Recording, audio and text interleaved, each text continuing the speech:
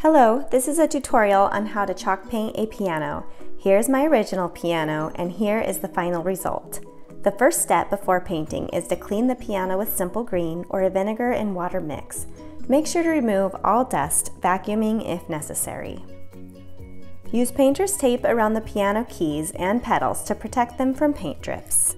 Remove accessory pieces and place them on a separate drop cloth for ease of painting. I use chalk paint made by American Chalk Paint Company. This color is a blue tone called Born on the 4th of July. This paint was purchased at a local store called American Mercantile and is free of any harmful or bothersome fumes, which made the project easy to paint indoors without need for ventilation. I used an angled brush I purchased from Michaels for application.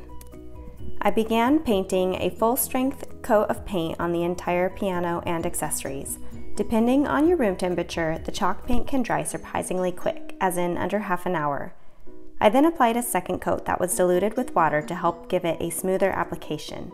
I followed the recommended dilution of 1½ cups of paint with 1/3 cup water stirred well. Here is the piano after both coats of chalk paint. Once both coats were dry, I distressed the piano by running a damp rag along the edges. Sandpaper can also be used, but I did not have any on hand and liked that I did not have to wipe any dust away after distressing. I also decided to leave the metal accents of the piano revealed for more character, so I wiped the paint off those areas. Here's how the piano looked after being distressed. At this point, I decided I wanted a darker tone to flow with my home, so I applied a layer of black glaze finish to the entire piano. I poured a small amount in a container and mixed it well with water in order to not make it too dark. I then dipped a dish towel in the glaze and rubbed it along the piano for a thinner application. Here is the piano with the black glaze.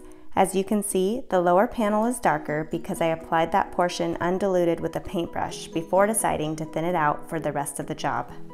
The final step was to apply a clear top coat for protection. I decided to let it dry and add a second coat for more durability. Once everything was dry, I reassembled the accessories and the family quickly started enjoying making music again. I'm glad I made the effort to personalize our piano, and I encourage you to give it a try if you've been wanting to as well. Thanks for watching. Please like and subscribe for more DIY videos to come.